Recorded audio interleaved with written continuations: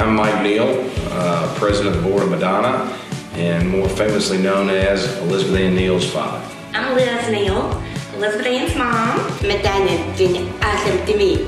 I love looking there, and it's amazing. My name's Mike Fratta.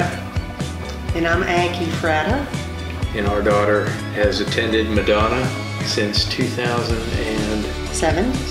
You have a child with special needs, what do you do from birth to 3? What do you do from 3 to 5? What do you do after 18 as an adult? And Madonna has been there with us all the way through. Our kids want to be around people just like themselves, just like you and I want to be around people like themselves. And I think that's what was most important for us, was for them to eventually learn everything that any other child's going to learn, but to feel good about themselves in the process.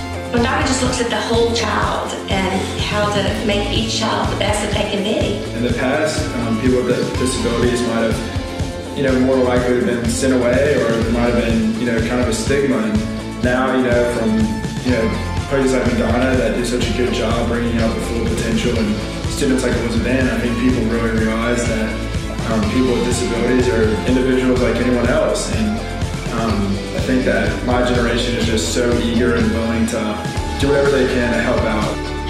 Again, we're no different than those with typical kids. We want them to be, number 1, be happy, number 2, give to the community, and number 3, be successful. So Madonna has those goals in mind, and they really help each family to obtain the goals that they want for their children.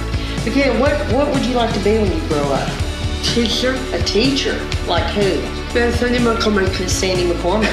And Miss Davis, right? And there's Amy Fiddle.